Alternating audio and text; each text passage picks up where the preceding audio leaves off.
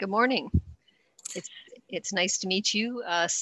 This is Senator Patty LaBoucane Benson. I'm Tammy Denby. I'm the Indigenous Education Lead for the London District Catholic School Board, and I'm very honored today to be able to bring some questions to the Senator about her graphic novel, The Outside Circle.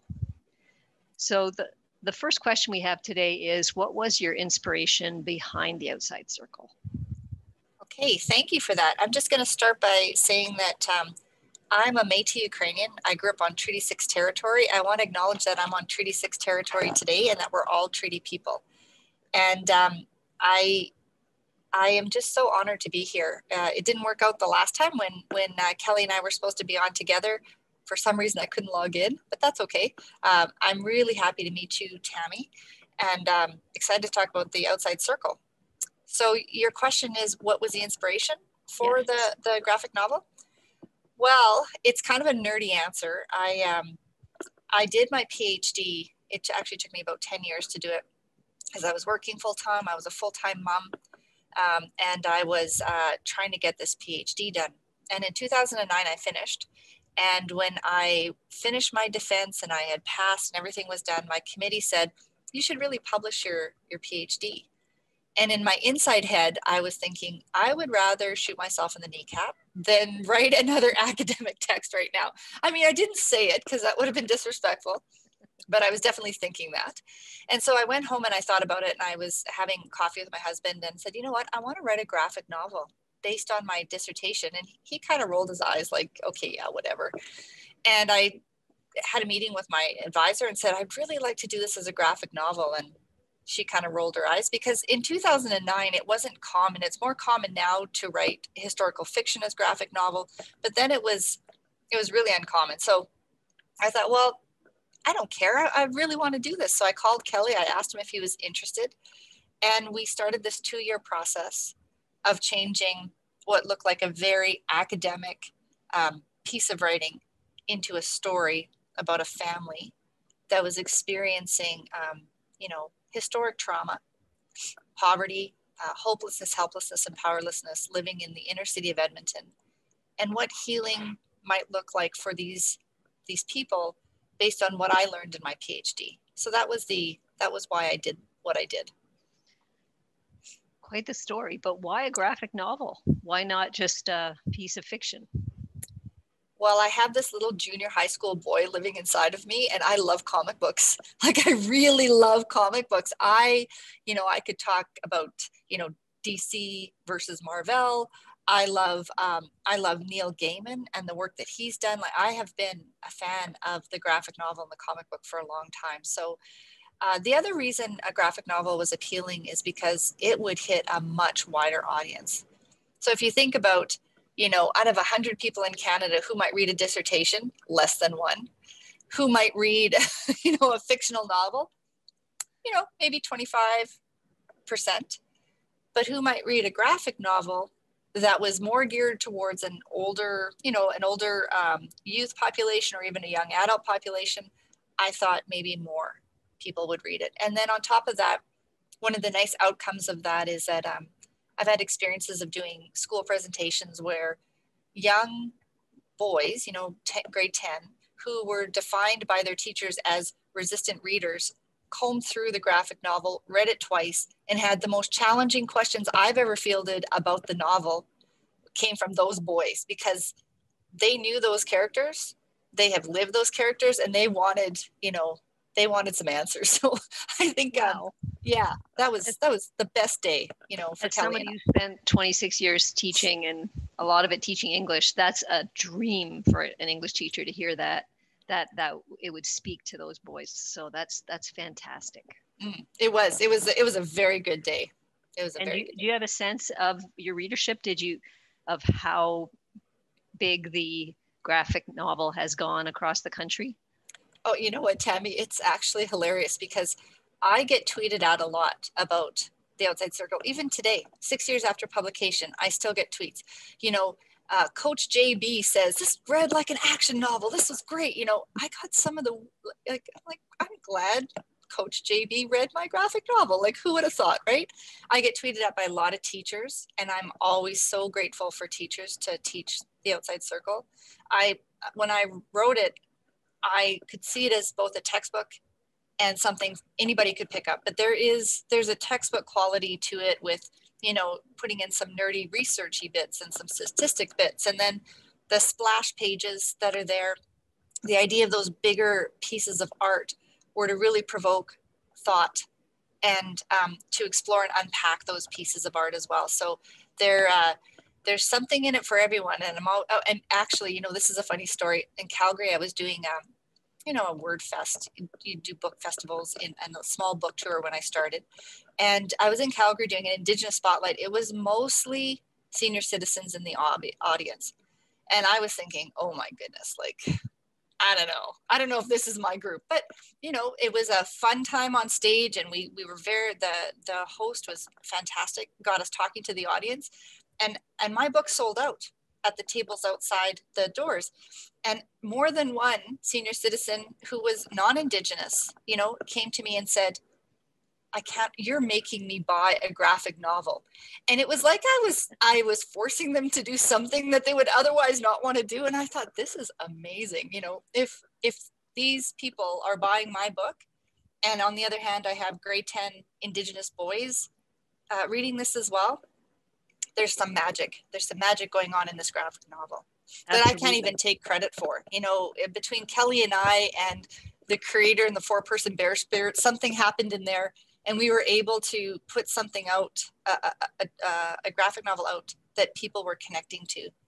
And I would say kind of maybe on an emotional and spiritual level that helps bring that information deeper into somebody's heart, you know, and to make it kind of sit and land and provoke thought and reflection on it. So I'm just eternally grateful that House of Anansi picked up the graphic novel and published it, and put some resources behind it too to make sure it got out there.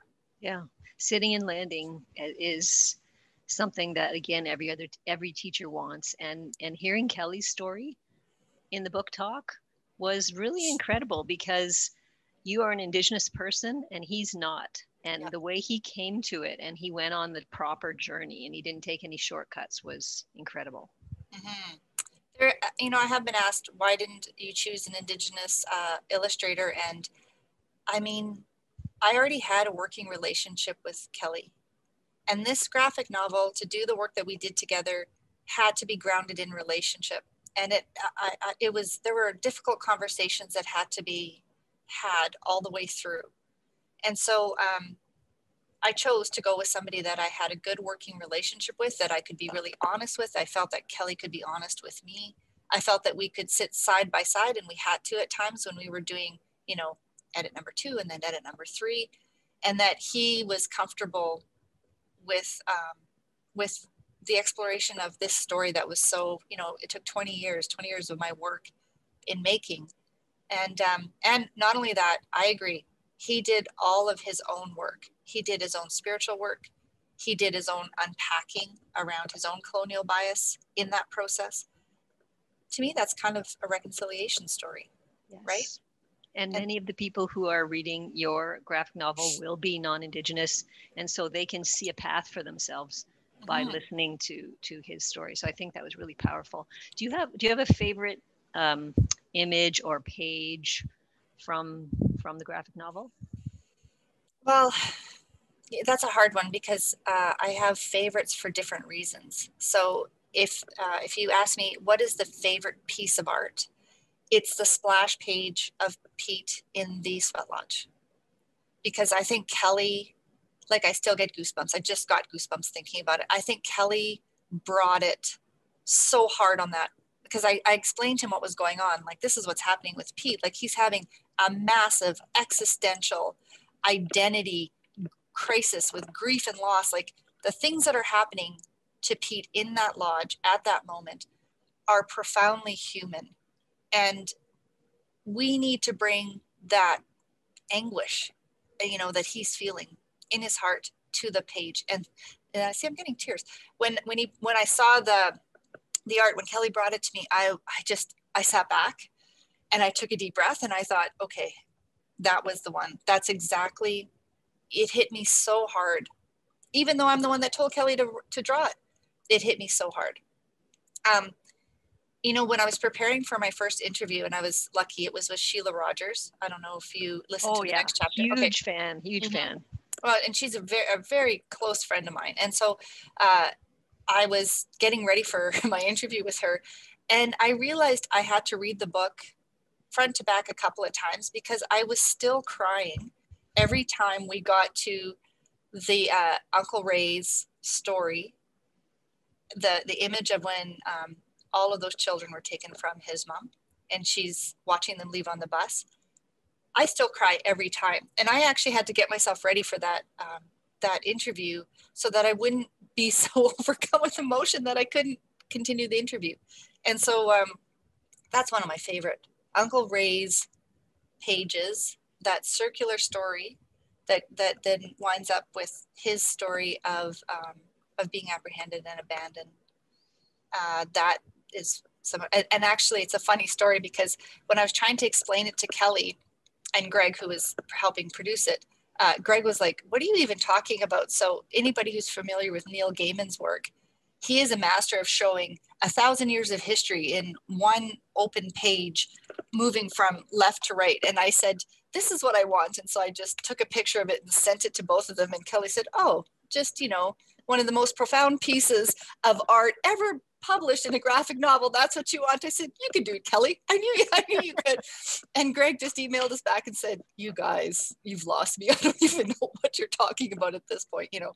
But yeah, so Kelly really brought it on those images as well. That's not easy to show an intergenerational story of trauma in 2 pages. To me, Kelly said that one of his favorite images was the tattoo on the arm, which shows all the legislation over a couple of hundred years, a few hundred years in Canada for Indigenous people. And for me too, that's the page that struck me because I'm always trying to teach this lesson to grade 7, 8, 10, 11, 12 students. And here he captured it. He did. An incredible image. So I mean, this is another good example. I said, I want him to be getting his tattoo and there's blood dripping down. And in the rivers of blood, there's legislation in it. And it, you know, this is why I needed to work with Kelly, because never once did he roll his eyes. Never once did he say, I don't know that'll work, Patty. You know, it was like, okay, yeah, I'm going to try and do that, you know. So I'm not meaning to put you on the spot, but when you teach it, what do you think the symbol of that tattooed arm is?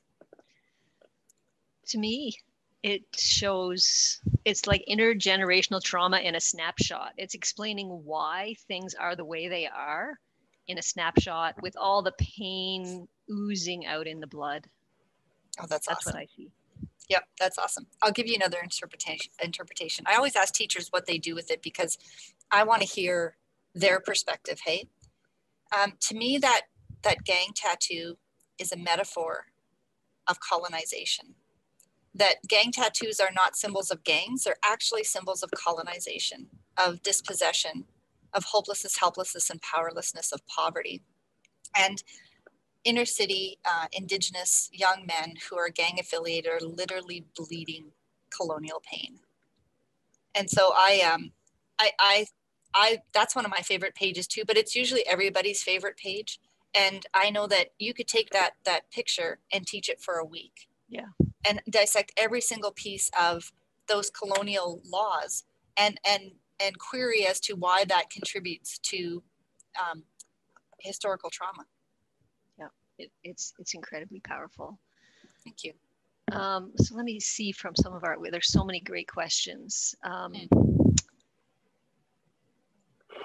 Why would you say, and this is hard for some people to understand, it's essential to develop a sense of cultural identity for people? Well, so in the process of doing my PhD and then some of the research that I worked on afterwards, I started looking at what I refer to as the 4 dimensions of historic trauma. And so looking at, okay, if all of this happened in the past, if all of these colonial laws were passed, what has that created in our thoughts and behaviors as Indigenous people. Now, I'm not talking about every Indigenous person. You know, many people have done healing. Their families have done healing. They're not carrying this burden of historic trauma, or maybe not as heavily anymore. But for the people who are still carrying this burden of historic trauma, there's what I would say 4 dimensions. So the first 3 around a colonized psyche, and this goes right to your question, is many people that we worked with when I worked at Native Counseling Services of Alberta, clients, families had internalized those colonial assumptions, negative assumptions about Indigenous people. You know, they feared their own culture. They believed that it was evil or heathen, that they shouldn't participate. It's this profound lack of comfort with our own Indigenous identity, and yet no real connection to Canadian identity either. So being this intergenerational passing of identity confusion. And so one of the most critical pieces of healing is to repair that internal conflict of not being comfortable with Indigenous identity. And so you refer to as cultural identity. I agree. For the work that we did at Native Counseling Services of Alberta, and as I was one of the leads of the In Search of Your Warrior program in my work there, we know that we need to, number one, dispel fear about our own culture. All of those colonial ideas about it being evil and heathen and you know, devil worshiping, and all of those ugly ideas about our own spirituality have to be unpacked, have to be talked about gently and carefully, and we need to dispel the fear. And then on top of that, whether an individual decides to follow, you know, in our neck of the woods, a sweat lodge and you know, traditional path, or whether they're very comfortable being Christian, or maybe they're atheist or whatever, that's a personal choice, and good on them. But it should be an informed choice. It shouldn't be an idea that's based in fear of our own culture, or like thinking that somehow it's inferior to Western culture. You know, an informed decision, we always say at NCSA, pray to who you want to pray, or don't pray at all, but do it in a way that doesn't dismiss or discredit Indigenous culture. So I think that piece is incredibly important. Who am I? Like, who am I as a Métis, Ukrainian, French? Like, I've got a lot of stuff going on in my history. Who am I? And what does that mean to me? And I need to call all of those pieces of my identity to myself in a good way if I'm going to move around in this world successfully. Yeah. And I can tell you from working with students that is what I have found too. Absolutely, people have to know who they are and love who they are. And love who they are. Yeah. Exactly. Let's see what else.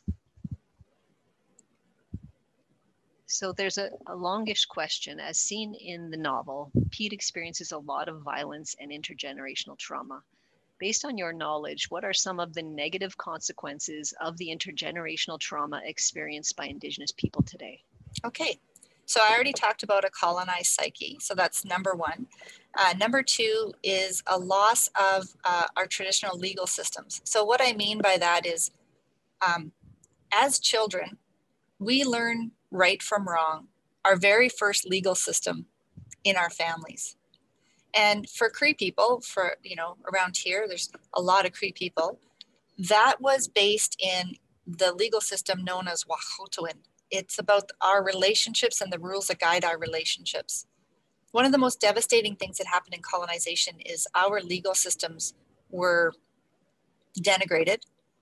There was an assumption of the settlers that came here that we didn't have legal systems, that we were savages, you know, primitive. There was no form of law that existed, which is absolutely not the truth.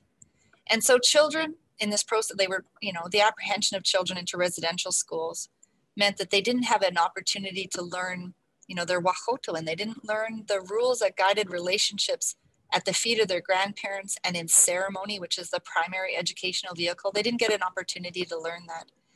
But at residential schools, it was usually and often a shame-based, very harsh environment that they didn't really learn healthy relationships and rules that guide relationships there either. And so one of the outcomes is that we have children that grow up with this lawlessness, this lack of an environment where they know right from wrong. You know what I mean? They're learning about good, healthy relationships, and those colonized, damaged relationships can get passed on intergenerationally. And that brings us to like the third thing about kinship, the damage of kinship relationships. We have in some families and some communities a higher prevalence of domestic violence, broadly defined. That's a colonial construct that has everything to do with the residential school phenomenon that went on for generations and generations and generations of people. And one of the very, very cornerstones of our healing is not only healing my relationship with myself, but then taking what I've learned and healing the relationships with my family. And that's easier said than done. Like that's an intergenerational undertaking, but it is part of healing. And then the fourth dimension of historic trauma is the loss of the ability to self-determine. You know, self-determination as nations is something that we're still trying to reclaim. We're still trying to make that happen at a federal level. That's one piece. But also the, residential schools did not teach children autonomy at all. Most First Nation practice was for children to learn in a very natural way. Children autonomy was encouraged as a method of learning. Whereas at residential schools, kids were not allowed to make any decision for themselves. It was completely regimented. There's even schools that would plan, like as teenagers were leaving, they would pick people to get married. So they would, arrange marriages and tell people what vocation. So you'd be a house cleaner, you'd be whatever. Like there was no autonomy built into that system. And so one of the cornerstones of healing is self-determination for me as an individual. If it shall be, it's up to me. It's up to me to make good decisions for myself and my family. It's important for families to be able to self-determine as the family unit to be able to chart their own course. And it's important for nations to be able to self-determine. So that healing is kind of, at the end of the book, there's a spiral, the individual, the family, the nation, the natural world, and the spirit world. Our relationships up and down that spiral are important. And the capacity for everyone to respectfully self-determine is part of that as well. That was a long answer. That's an incredible teaching, though, to think of those 4 parameters. That's an incredible teaching. I once heard Senator Sinclair say the actual worst thing about residential schools might have been that it kept people from the good life. And I know there's an Anishinaabe word for it, but that's actually, possibly the worst damage, which is what you're talking about here. You bet. In Cree, it's Pamatsuin. In Anishinaabe, it's Pamadzuin. They use there we go. Zwin. Okay. So another question that we have here is, from your experience, what is the most important aspect of healing, especially when it comes to Indigenous youth with historical trauma? Well, I would say that we have to address those 4 dimensions. I don't think we can focus only on identity and not self-determination. I don't think we can, only focus on family relationships, but not on the reclamation of a system of law that helps us to relate to each other in respectful, kind, and humble ways. I think that all of that has to be embedded in any healing program. And I will say that I think young people need historic trauma healing programs as much as adults. I think young people can handle it. We've done some work in the Edmonton Young Offender Center with Indigenous youth, and they, in a version of In Search of Your Warrior, and they were very successful. I think we can go even deeper. I think young people are able to embrace and understand healing much faster than adults.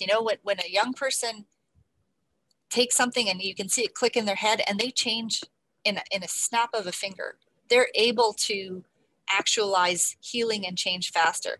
As adults, we have to sit in a circle and we have to talk and we take a long time to unpack our stuff. But I think young people, if we give them the tools, if we invest the resources, time, and money into serious historic trauma healing, they'll change their communities. I believe in them fully. Well, that's a really interesting and good for me to hear, because another question that has come up and that I think about a lot as the Indigenous lead in the board is what can I say to a teacher who's hesitant, or to the board who's hesitant to approve the use of the outside circle in the classroom because of the traumatic content in it? Well, okay, this is what I think. I think young people have a lot less problem with it than adults. I think adults have a hard time with it because, you know, an elder that I worked with, actually a group of elders, we were doing a teaching circle, and they were talking about colonization. They were talking about how it affected them, their families, and their communities. We were in this circle, and I was there with a video production team, and they could see on my face and other people's faces just how angry we were getting. Like, these are hard stories to hear, and our body language was changing. And at one point, one of the elders, he put his hand up and he said, "You need to stop." And he said, "At this point in time in history, we have no time for blame, shame, and guilt." He didn't say no anger. I mean, anger is that emotion given to us by the Creator to get us to stand up and do something about what's making us angry. So that's a motivating emotion. But blame, shame, and guilt have no place in healing. As a matter of fact, all they do is cause people, as soon as they feel guilty, to get into a defensive posture. And this cognitive dissonance takes over, this defensiveness that, no, that can't be true. I never learned that as a child. This is, you know, this is an exaggeration. This is a biased form of history. And this cognitive dissonance, it takes over. And once we have people backed up into a corner, defending their position, there's no discussion. There's nothing that we can do until we rectify that situation. And so what I would say in this case, I understand how these stories bring up feelings of guilt or shame for non-Indigenous people, because the underlying message here is that what Canada is and what Canadians have really been possible because of what happened to Indigenous people. You know, moving Indigenous people off the land, making sure they were in small tracts of land, apprehending kids into residential school, and many, many other laws. This was all part of the colonizing journey. And so I understand why non-Indigenous people have feelings about that. And I firmly believe reconciliation is uncomfortable. It should be uncomfortable. If we feel comfortable, we are not pushing ourselves farther. But we always, on both sides of this equation, have to understand blame, shame, and guilt will never work. I'm not interested in those emotions. I don't want to feel them. I don't want other people to feel them. I want us to feel like this is a Canadian narrative. This is something we can all work on together. And the past is the past. We have to acknowledge it. We have to embrace it. We need a common understanding of it. But then let's move forward and let's build real relationships. Let's make sure Indigenous people fully participate in the Canadian fabric. Let's make sure that Indigenous people have voices at tables, feel in control of their own destiny like everybody else wants to feel. And we will be able to do this reconciliation project. We can get this done. It'll take generations, but it's just moving away from this defensiveness, this feeling of guilt and shame. It's got no place in this. I've been told that strongly on many occasions and regularly by the Indigenous Cultural Advisor in my board, who is an Oneida man, who we wouldn't make a step without him in our board. Wise elders, eh? What would we do without them? He says he's not an elder yet, but hey, fair enough. I have nieces, and I like to be called auntie and not grandma. So yeah. I get it. Yeah. But I think that what teachers are more worried about, even than, although what you're talking about is valid and needs to be addressed about the blame, shame, and guilt, is more like, let's say, a student who has experienced similar things that have happened to the characters in the outside circle. So for example, their mom was a drug user, their brother was in a gang, and the potential for that to trigger something in them in a classroom setting. Yeah. So what I would say about that is this can't be the very first book that could trigger a member, like of a classroom, a student. There are so many books out there that could be triggering, because we have lots of students who, not just Indigenous students, who come from paths of trauma. You know, we have immigrant students, we have non-Indigenous students who've grown up in poverty. Family violence isn't owned by Indigenous people. Family violence happens across all socioeconomic classes in Canada. So I think that teachers already have the skills. I don't mean to diminish it. This has to be approached not as an Indigenous problem. It's a human condition of trauma. And how do we work with students who have experienced trauma? And we can expect that more than half of our students have experienced some form of trauma and could be triggered. You can't tell me that teaching To Kill a Mockingbird isn't triggering for a whole group of people. Yes, so absolutely. And I think, again, this comes down to teachers not feeling like they understand history enough, feeling like they have all the skills and the training for this particular issue. Yeah. But they know how to treat children like human beings. They know how to love students. At the end of the day, if we approach it from a place of love and understanding and kindness, of course they can support Indigenous students. Yeah, which you are right. Teachers do. They are absolute pros at. They love their students. Mm-hmm. Okay. I think we have time for one more, maybe. Okay. In some ways, you've answered lots of these questions. Because I talk a lot. Which is fantastic. We want to hear from you. Tell my husband that. I'll give you his email address. Okay, here's one. Do you fear that the outside circle might just reinforce stereotypes that people have of Indigenous people who live in Canada? Well, if their stereotype of Indigenous people is that they can heal and they can take control of their lives and they can make a better life for themselves, hell yeah. Yeah, I do. Bingo. I think we can. That well said. I think that question is founded in somebody who has a lot of stereotypes. I'm not being judgmental about it, but this is a story of healing. And if we don't talk about the trauma and we don't talk about the trauma-based behavior, then, and that really is in the first third or less quarter of the book that we see Pete in his gang life, and we see his brother and his mom and all of the things that are happening in their life. But very quickly, the book switches and starts talking about healing. The majority of the book is about healing and about the trauma that was inflicted on Indigenous people and they had no control over. So I guess that question hurts my heart a little bit, but I completely understand why it's being asked. And I would direct that questioner to the last part of the book. And let's say that's the stereotype. Indigenous people can heal, can move on. Even a guy in jail, gang affiliated, full of tattoos, who's committed a manslaughter, can heal and be a good man and be part of our society in a kind and gentle way. That's the stereotype I want to believe in. And it is the strongest message of the book. Absolutely. Awesome. So fair enough.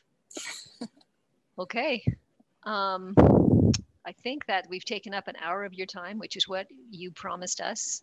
And I want to say that I really, really thank you. And I'm honored to have met you.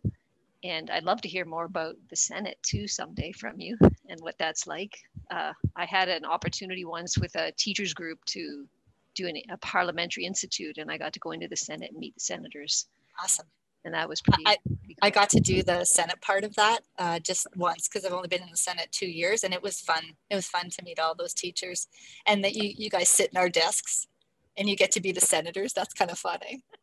It's fantastic. It really is. And I'm not sure if teachers know about this. So the teachers who are watching, there's a thing called Cengage, which there's a whole communications department at the Senate, where if you contact them, they will get senators in your area to come and give presentations. And so the whole idea of Cengage is to get us engaged in communities, then primarily in schools. So there's an avenue to talk Senate with senators in schools. Okay, fantastic. I'll message that out there for sure. Right on. All right. Thank you so much for your time, and have a great rest to your day. And is it cold out there in Edmonton? It's a beautiful day. It feels like spring. You know what, Tammy, it was an honor to meet you. Thank you for doing this interview. And I love talking about the outside circle. So it was the best start to the day I could have. Fantastic. Thank you so much. Take care.